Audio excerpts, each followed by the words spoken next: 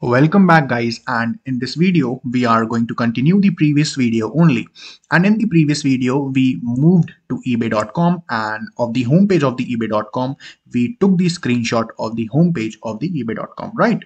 So in the previous video we created the object of the file class named as screenshot file, and then we used the get screenshot as method and took the screenshot, right? The output type of the screenshot was file, so we provided the output type as file, right? Now to save the screenshot we use the file utils class, and then we provided the destination, right? So here you can see the destination. Look at my mouse pointer. This is the folder we created here, screenshot, and screen.png was the name of our screenshot. So if I click over here, you can see the ebay.com screenshot, homepage screenshot, right? Let me move to the script once again. So in the previous video, I told you that we are creating, object of the, file class here. But why? I forgot to tell you, because if I hover over my mouse over the copy file method, so you can see that in the copy file method, both the source file, that means that the screenshot file, the object where our screenshot got saved, and then the destination file, both are of file type. You can see here file and file, right? So we need to create the object of the file class. So this is the particular way in which you save the screenshot, right? So the problem in the last video was that once the screenshot has been taken, then if again I want to take the screenshot, for example, let me save the script, and then if again I take the screenshot, then this particular screenshot was not overwritten by the new screenshot, or you can say that the new screenshot was not getting saved, but we were again and again viewing this particular screenshot only, right? So let me run and show you.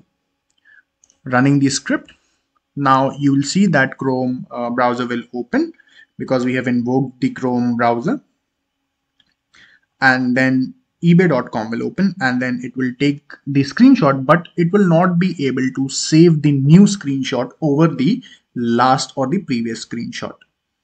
So let the script run. So the script is running and Chrome browser open, and once again it opened the same home page. Otherwise I would have shown you in the previous video. I have shown you clearly that it was not able to overwrite it, right? So let me close it, and it is not saving another any other screenshot. It is the previous screenshot only, right? So why this is happening? We want that every time when we take the screenshot, it should create a separate file, right? So, or it should at least overwrite this particular old screenshot, right?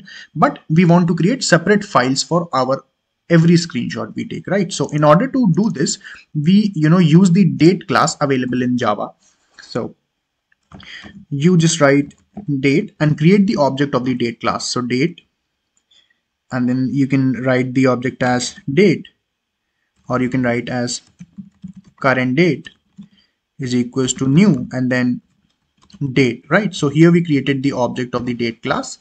Sorry, yeah, okay, importing the date class. Yeah, import date from java.util, okay, not java.sql. So use java.util, and right, and then we need to, if you want to see, let me write here. So let me print the current date variable here, right?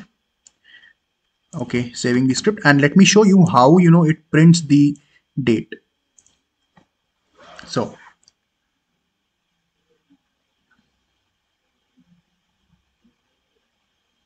let me close it. So you can see that here our date got printed, right? So this is how our date gets printed. So if you want that your every screenshot gets saved separately in the screenshot folder, destination folder given by you, so you can assign date class, which assigns the date and the time, right? So currently the time is 10:42 57 in the night. So this time will be assigned to your every screenshot, and hence different screenshot will be saved in your screenshot folder, right? So let me, write the further script. So now let me convert our this particular, this particular current date variable to string, and then we will, add that particular string variable here in our, destination file name, and it will be saved accordingly and separately, right? So I'm writing here current date, and then dot to string. So this will convert our current date to string, right? And I'm saving this in a certain, variable of string type. So string, and let me say date name, date file. Okay, date file.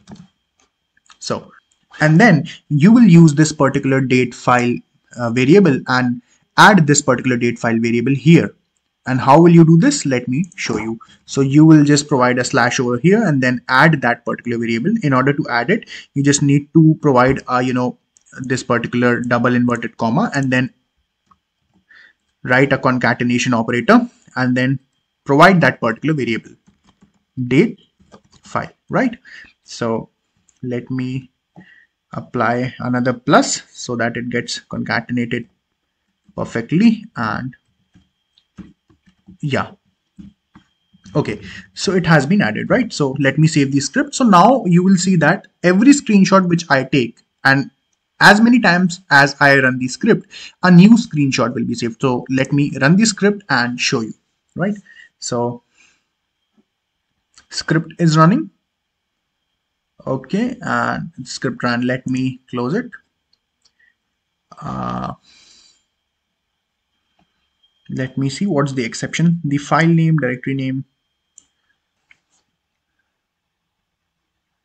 So let me see. So it shows that basically file name is incorrect. So let me change the format. Okay, so okay, the the script is having a problem to change the current date to string. Why? Because there are spaces in between, and when there are spaces, it is unable to change a particular date format to string, right? So let me write here current date to string, and then replace these spaces by, okay, so I'll write here replace an old character to new character, right? So I'll write here spaces to be replaced by let me replace it by this, right, a dash, and then again replace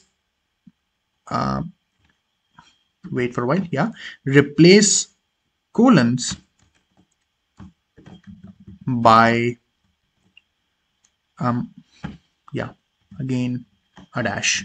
So let me save the script, and now our date will be saved with spaces removed and colons removed, and then it will be able to be changed to string, right? So let me save the script once again properly and then run it. So the script is running once again, and let us see that whether our screenshot gets saved without any error or not, right? So let me close the script. Okay, I hope so. Script has ran properly. Let me refresh this particular project, refresh, and yeah, you can see that Wednesday, Jan 11, 22, right? So let me run it once again, and it will save another file, right? So now we can see that as many times as we take the screenshot, our file is saving with a particular timestamp, right? So let me refresh it once again, and you can see another screenshot got saved. So this is something different, okay, and this is something different taken at a different time, and this is something different, right? So this is how you use the date class, and you basically take different screenshots. So you can see that I was unable to first convert the date to the string format. And why this happened? Because I did not convert the spaces with this particular dash, and I also replaced the colon with this particular dash, right? So it was able to be converted to string. So this is how when you practice a lot, you get to know that where the error can be. So I recommend you to practice daily, and so that you can work out with the errors which are coming by your own. Okay, so we'll meet in the next video. Till then, keep learning, keep revising, and thank you.